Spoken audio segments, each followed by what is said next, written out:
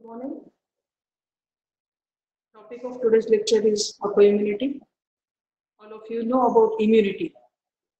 What is immunity? Anybody can answer? What is immunity? It is the resistance exhibited by the host towards the microorganisms or their products. Autoimmunity, meaning of autoimmunity, auto means self and immunity means protection, or self-protection. So literally it means self-protection, but actually it is injury to self. So it is a condition that occurs when immune system mistakenly attacks healthy body tissue. Classically, immune system will not affect any self-antigen, and tolerance is developed against the self-antigen. So immune response is not produced against the self-antigen. Condition where the immune system is mistakenly attacked that will affect healthy body tissue, it is called as autoimmunity. This concept was initially described by Ehrlich, immunologist. He observed that when goats are immunized with RBCs of other goat, goat will develop antibodies against RBCs of other goat, but not against their self RBCs. So this is called as horror autotoxicus, explained by Ehrlich. So what is autoimmunity? How it is defined? It is a condition in which structural or functional damage is produced by action of immunologically competent T lymphocytes or antibodies against normal components of the body. So either there is a structural damage or functional damage which is produced by antibodies or lymphocytes against the normal components of the body. It is called as autoimmunity. This autoimmunity is having different features. So autoimmune diseases are those where the autoimmune process is responsible for pathogenesis. In these diseases, we can see there is increased level of immunoglobulin. We can demonstrate autoantibodies. There is deposition of immunoglobulin or their derivatives at the site of lesion. Lymphocytes and plasma cell infiltration can be seen at the site of lesion. These patients are benefited by the corticosteroid and immunosuppressive therapy. Usually more than one lesion is present. Can get genetic predisposition or history from the patient. So genetic predisposition towards autoimmunity is seen. Incidence is higher among females, and these conditions are usually chronic conditions. They are non-reversible. Autoimmune disease can affect any organ or any organ system. So almost all the organs or tissues can be affected by autoimmunity. What are different mechanisms of autoimmunity? First mechanism is hidden or sequestered antigen. Some antigens, they are present in a closed system. They are called as hidden antigens or sequestered antigens. For example, lens antigen of the eye. Lens antigen of the eye is covered by lens capsule. So tolerance is not developed against the lens antigen. Due to trauma or due to infection, whenever there is a release of lens antigen in circulation, there is immune response produced against lens antigen. So this is example of hidden antigen. When hidden antigen is released into circulation, immune response is produced. Second example is called as sequestration in time. Sperms, they are produced at the time of puberty. So sperms, they are not exposed to immune system in fetal life. So when sperms, they are released in circulation, they are recognized as foreign antigens and immune response is produced. This can happen in mumps infection, which can cause damage to seminiferous tubules, release of sperms, and we can see mumps orchitis, which is an autoimmune condition. One more example is thyroglobulin. hidden antigen. So first mechanism of autoimmunity is presence of hidden or sequestered antigen. When damage to this hidden antigen or sequestered antigen occurs, they are released into circulation and immune system will mount an immune response against these antigens. Next mechanism is there is antigen alteration. Self-antigens, they are altered either by physical, chemical, biological factors or by mutation. And a new antigen is produced called as neoantigen. These antigens may be altered after exposure to physical agents like irradiation, exposure to light, or exposure to cold. Photosensitivity or cold allergy, these are the examples of immune response to autoantigen after self-antigen after the exposure to light and cold. Antigens can be altered by chemicals like drugs or infections, biological factors like infections, viral infections. So with self-antigens, they are altered by these factors. New antigen is produced and immune system will mount an immune response against these newly formed antigens. Third mechanism is presence of cross-reacting foreign antigens. Some organisms, they share antigens with the host tissue. Because of sharing of antigens by different organisms and host tissue, with repeated infections, immune system will produce immune response against these organisms, eliminate these organisms, but that can affect tissue which shares the antigen. For example, Streptococcus with group A, M serotype with heart muscle, nephritogenous strains of Streptococci with renal pneumonia and human brain with sheep brain. With repeated streptococcal infections, antibodies are produced against Streptococci that will damage heart muscle. So this can be seen in rheumatic heart disease. In some organisms, epitopes are present with identical peptide sequences, same as that of host tissue. Because of presence of these epitopes with identical peptide sequences in different tissues and organisms, the same mechanism, immune system will produce response against organism that will affect that tissue. For example, Shigella flexneri with HLA-B27, Mycobacterium tuberculosis with joint membranes, and Coxsackie virus and myocardium.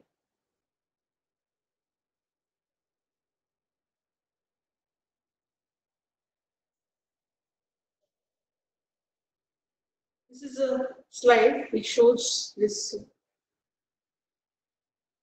group A streptococci. They are carrying this N protein. Because of sharing of antigens between the cardiac tissue and streptococci, antibodies produced against streptococci can damage muscle or heart tissue. Next mechanism is presence of forbidden clones. According to clonal selection theory, during embryonic life, clones of cells that produce antibodies against self-antigens, they are destroyed. These clone of cells which produce antibodies against self-antigens, they are called as forbidden clones. They are destroyed during embryonic life. If they persist, that can lead to autoimmune condition.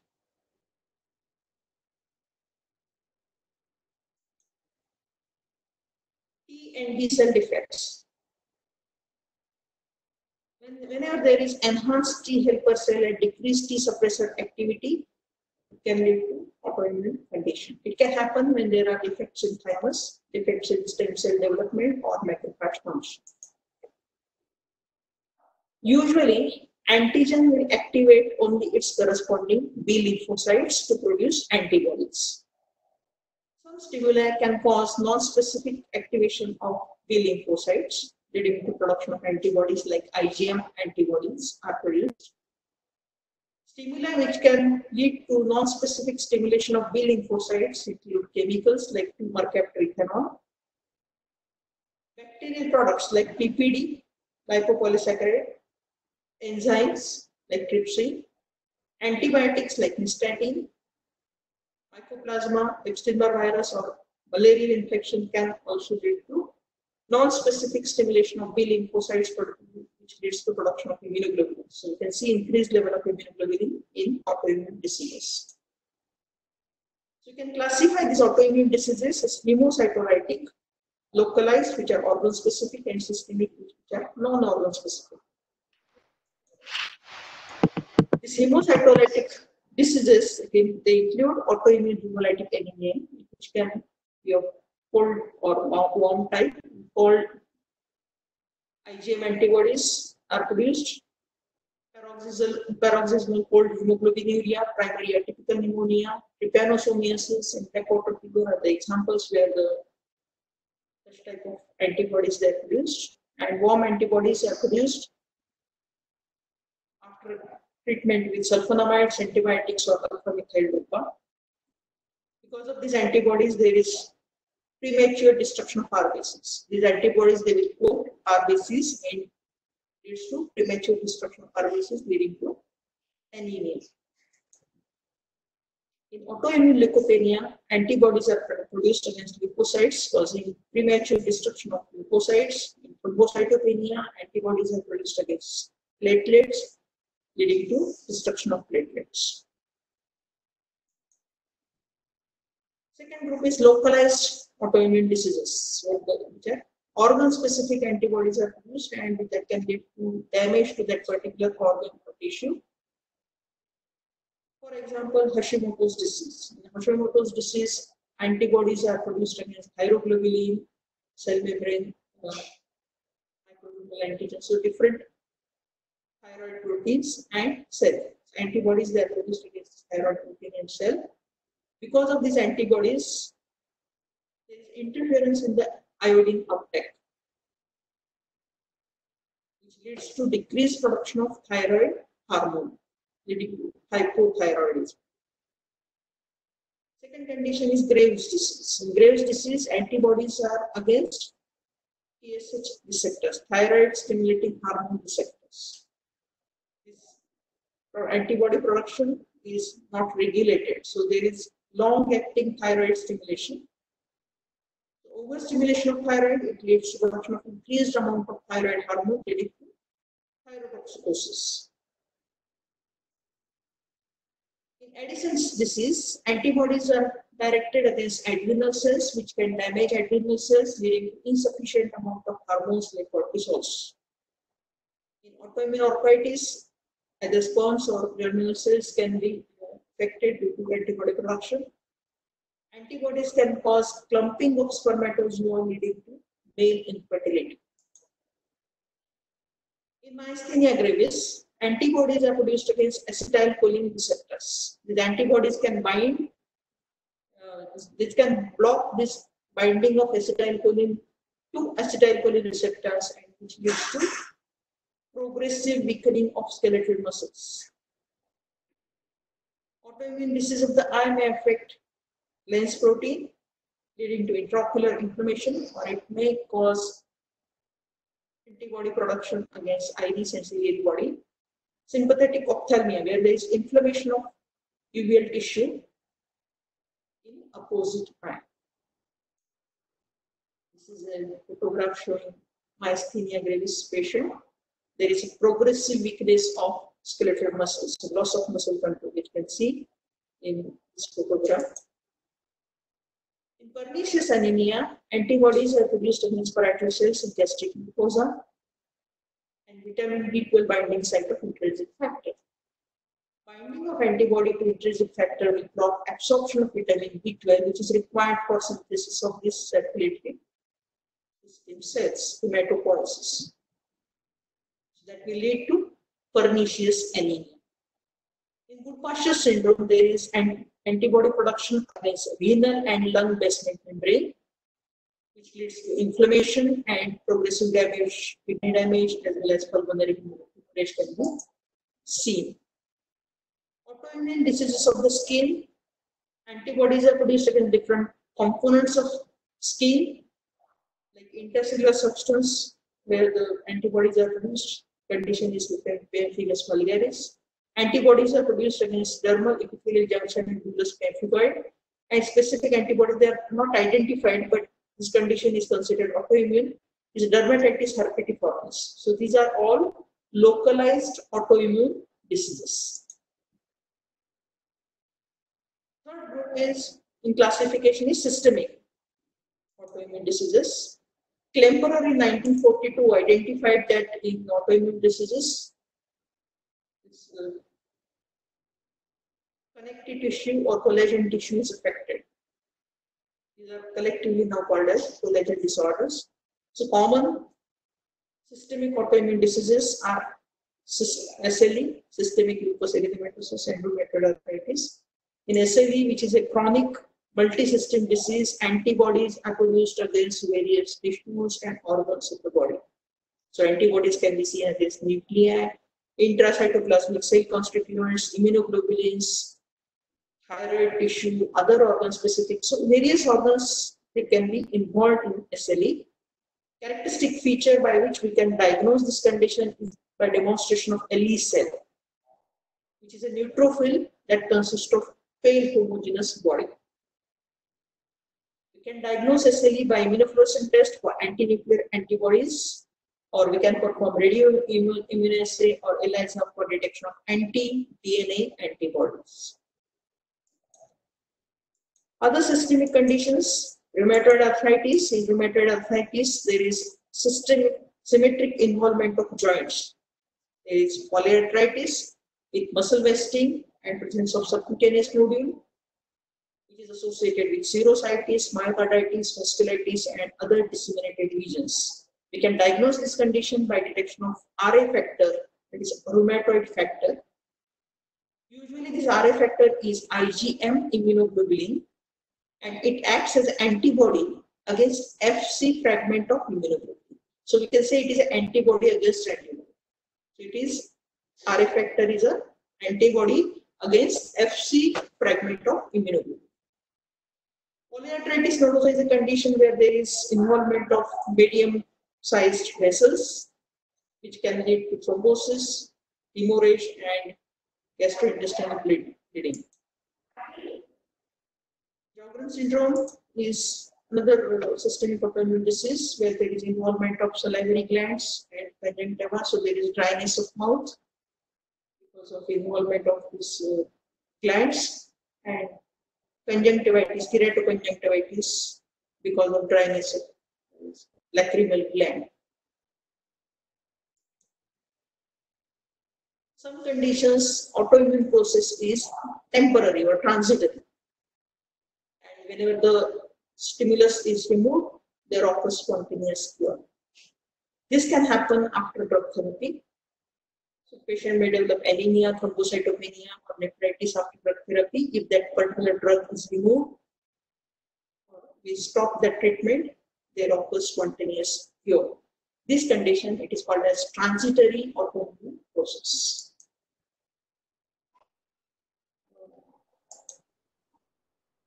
Before ending lecture, I want to show you a slide. You're supposed to answer these questions related to this slide. Can anyone identify this slide? This is a tissue section of nasal polyp. Anybody can identify? The fungal infection. So this is a tissue section stained by hematoxylin and eosin stain from a nasal polyp, which shows plenty of sporangia. The sporangium consists of sporangia. So a single sporangium or endospore consists of sporangia, and this is characteristic feature of rhinosporidiosis. What is cause of rhinosporidiosis? Anybody? Rhinosporidiosis is caused by Rhinosporidium sebae, cause of subcutaneous